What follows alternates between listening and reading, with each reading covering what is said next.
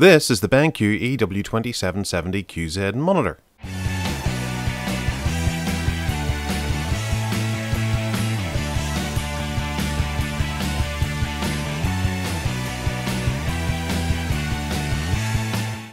So, the BenQ EW2770QZ is a series LED backlit monitor, and also in French.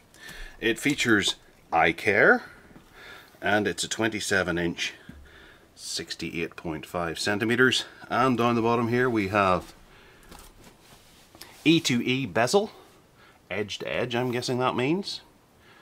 100% sRGB, Quad HD, 2560 by 14.4, and we've got some other gubbins across here. We have HDMI mentioned there, and pretty much the same on the back. So we're going to rip her open here and have a first delve in. So inside the box we get an HDMI cable. It looks like it's been looked at before, so there may be some bits and pieces missing. I've noticed that of various monitors in the past. We also get a European plug. We get a stand. We'll have a look at the stand actually. This is plastic, grey plastic, just to be a bit more stylish than normal. Around this side we have a metal underside, a few rubber feet, and the locking screw. Here we have another part of the stand. You see this bit links into that, and then on the top here we have a tilt, which is spring-loaded. We put that in there and turn this around to achieve a lock.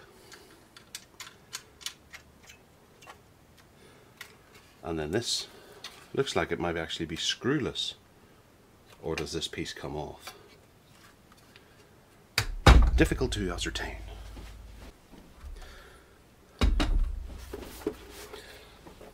So here is the screen itself.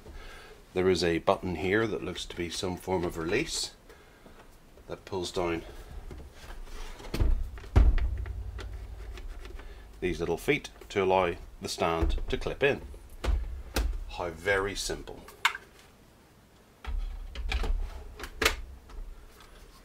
And that's us attached.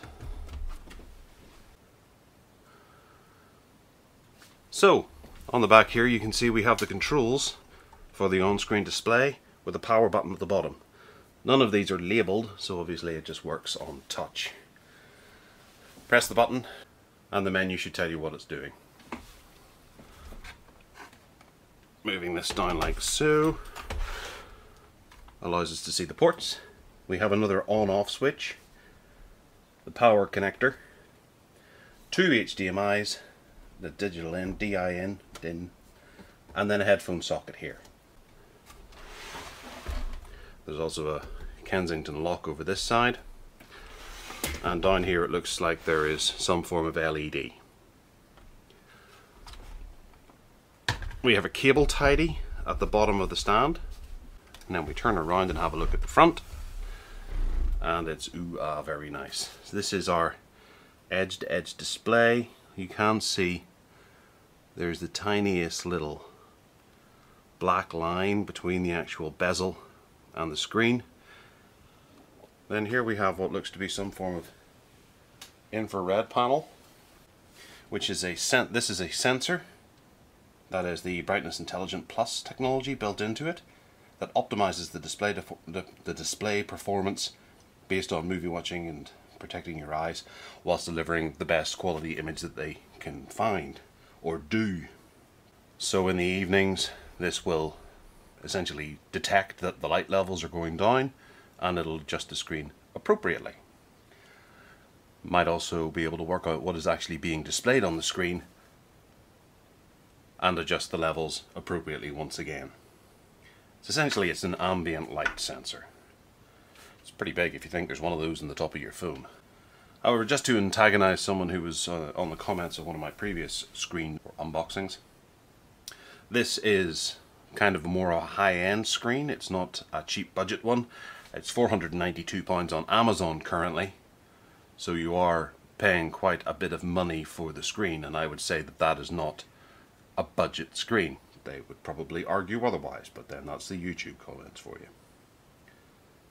So that mount round the back is a VESA wall mount.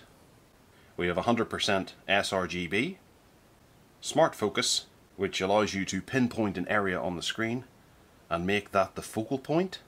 Sounds like interesting technology.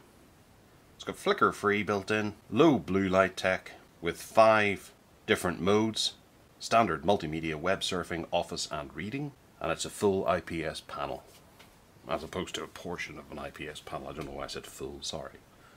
However, according to the energy rating, it's rated D, which I thought was quite interesting. The response time black to black is 12 milliseconds, grey to grey is 4 milliseconds. So what we'll do is we'll go and get this plugged in. I'm going to use this as my main display. I'm going to have to give it a little bit of a dust because it's looking a bit grimy. Fingerprints all over the shoe.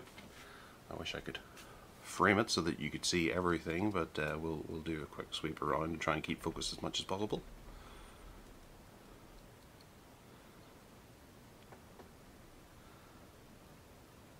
Ooh, wasn't that smooth? I know what you're thinking, he should be a Steadicam operator, but yeah. So we'll get it all plugged in. Let me know if you have any questions in the comments below, if there's anything you want me to particularly test in the review. Hit that subscribe button, give me a wee thumbs up if you fancy. And other than that, take care.